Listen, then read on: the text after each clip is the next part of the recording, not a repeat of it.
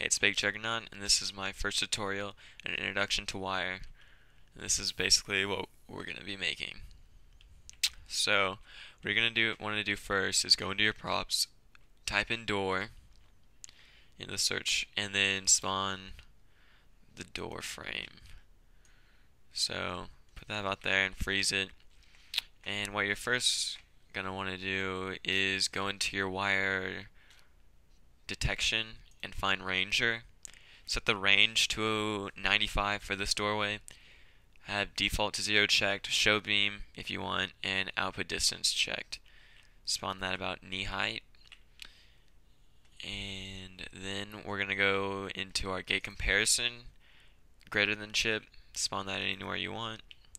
And what you'd normally do is use your turret, but my turret model doesn't show up for some reason, so I'm going to use a laser. I personally like it better. It doesn't leave a mess. So let's spawn that not too high or else it won't even hit your target. And that's all you need to do. Now for the wiring, you're going to want to wire your turret, laser, whatever you're using, wire that to the greater than chip, and then the greater than chip A to your Ranger. And it should work. So spawn a zombie, and let's see the magic. And there you have it.